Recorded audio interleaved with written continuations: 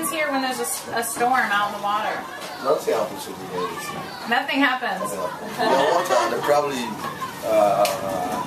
during this kind of storm, people outside they do think that the house can fall and there probably will be high rise of water, but nothing else. Everything's okay. But just the storm just shake the houses. But it's protected, right? There's a lagoon here so that the high winds don't really affect here as much. Sometimes sometimes it affects, but the storm that rain through What is the worst that has happened here? Like with the storm, big waves, like. I think nothing like that have ever happened before. It's only during, last 2 years, when the storm, heavy rain all over Lagos that destroy a lot of things in Lagos. Yeah. It destroyed a few houses, like 10 or 5 houses within the community. Yeah, there was some flooding. Yeah. One that normally welcome the Nigeria Free Society every time they come to the community. You're highly welcome. My name is Shemede Noah, and the chief is there around. Probably I'm the one that normally represent the chief to talk on behalf of the chief or whenever he come. And this is the community where people based on water. We have the activities, everything in the community based on water. And living on water is part of our culture. And the strength of the community is fishing. And the community have been existing for more than 100 years ago. And the population of the community is more than 100,000 people living in Makoko water here. It's a very large community. And we have been blessed with one school called Wonen and Primary School, which I'm the director and coordinator of the school. Probably, I think very soon now we will go around for tour. After we come back, we will go to the school and to say hello to the children before we go back. But first of all, we will go around the community for tour to see things, how it is in the community. And people there based on fishing. The men will go out to fish while their wife will take it to the market to sell. Either sell it fresh or sell it, they smoke it for the sale. That's how they do. And then the other business they do in the community is mobile market. You might see people hawking, selling goods on boats, selling cold drink, selling tea, selling pop-off, or selling pots, shoes, and boats. Those are the mobile markets of water. I like that. Yeah. Do you sell the fish then? You go to like Lagos market, or you go to the mainland where you thousands of our women go to the mainland, to the Lagos market to sell every day. Sell the fish there. Every day. And do they just go every day and come back, or do you have people? They go every day and come back. They go every day and come back. Okay. Wow. And do you feel that people give you, it's worth it, you get a good price for selling things outside? No, it's the market price. Sometimes it falls, sometimes it rises. And it depends of? Your demand. Demand, okay. Yeah, what kinds of fish is it do you have here? We have different fish in the community. We have different fish. We have freshwater fish. We have shrimps, crabs, tilapia fish, and so on. Yeah. We have a lot of fish. In the problem, each fish has its own season. We have the season of tilapia fish. Right now, we are in the season of tilapia fish. Oh, tilapia. Tilapia fish. Okay. And, how far out do the fishermen go? They go after the Tunnel Bridge. The mainland bridge. Okay, just after the Tunnel Bridge. While we also put that based on ocean. They do go to the ocean every day to go and fish. We have people from here. You see their boats will have to be like a V shape. Understand? Those will go to the ocean every day to fish and come back every day. Thousands of them go to the ocean every day. Wow. While thousands of men go to the lagoon. And how many fish they caught every day? How many kilo? They don't. That depends, of course, but yes, they don't make use of kilo in the community. The fish they caught, they will give it to the market, to their wives to go and sell. They don't sell it to their wife. Their wife will sell it and bring the money for the income of the family, for both parents and for the children. That's how they do it. Sometimes they might go, they won't catch any fish. They might catch small. Sometimes they might go and catch plenty of fish. Depend on the season. Yeah. And they just use nets. They go just out by themselves. Some people make use of throwing nets. Some people make use of hook. Why some people make use of setting nets? Why some people that do catch crab, they have their own system of catching crabs. They will set the trap. They might have thousands of those traps in their boats.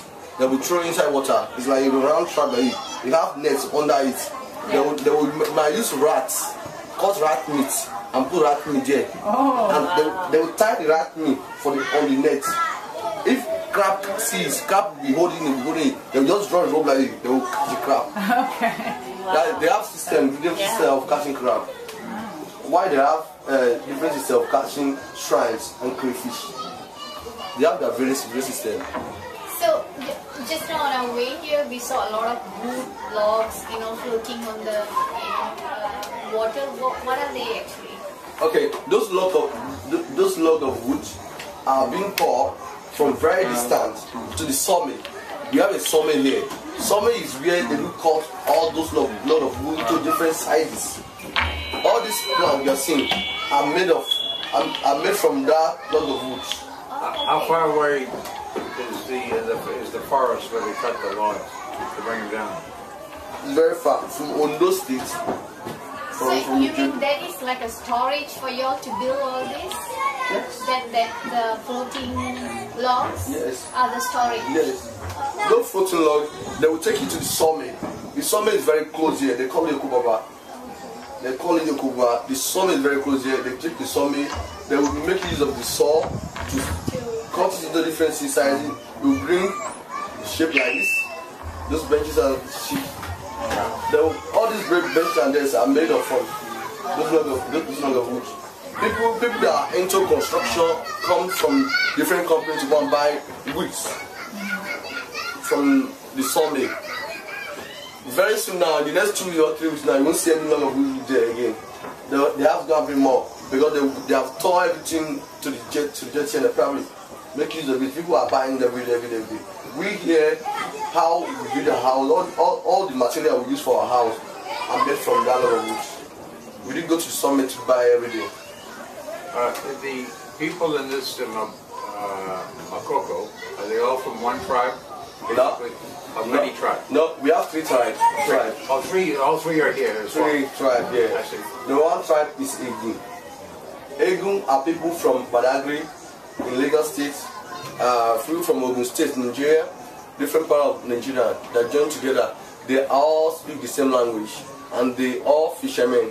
The people that live on water here, basically everybody is a fisherman. And we have Ijos as well, they are fishermen as well. And we have Ilajes. Those are the 3 tribes we have. We have Egun, Ijo, and Ilaje. Those are the 3 tribes that we have in Makoko.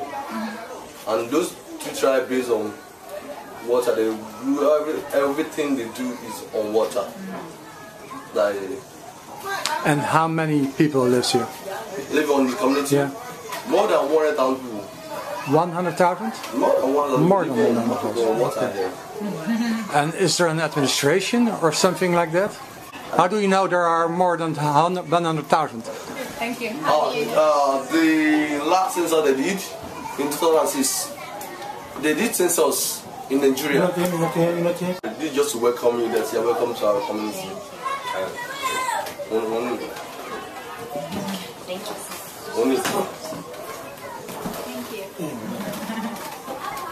Thank you very much. For me, Coke, please. Problems arise in the community. The duty of the chief of the community is to make sure that there's peace. Peace reign in the community. That is the duty of the chief. And any problem within the community, the chief is the one that will handle it and settle it, make peace. That is the duty of the chief. Okay, and the chief is elected? He's elected. And probably, but my own brother is not elected because my father was his first chief of the whole community. Okay. And how many years there are elections? My dad ruled for 36 years. 6 years. 36 years. 36 years. 36 years. My dad ruled for 36 years. And as he become very old, we lost him last year. He's 115. Before, during my dad's administration, the population is not big as this. The population is very small. But right now, as the population has become very larger, wider, we now have like 3 different balance leaders, chiefs on water. 3 on water right now. Is it because of the 3 tribes?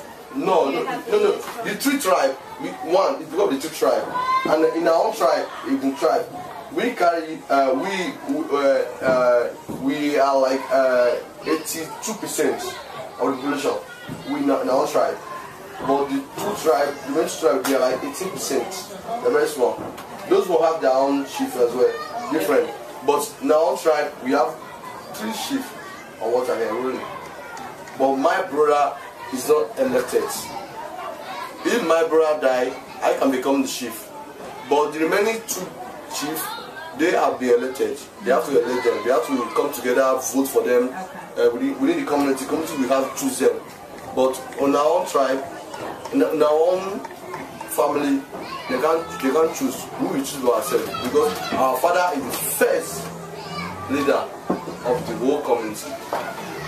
Yeah. And so they have the other 2 leaders now because it's so large. Yeah, very large. So large. Wow. You speak very good English, you know, you seem to be like very educated. Like, do children from here go to like higher education? Do they go to university from here?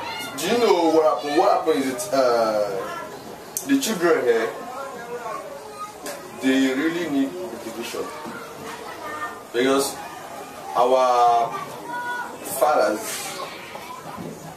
if they were able to see someone, people that were encouraging to have better education, we will be smiling at this stage.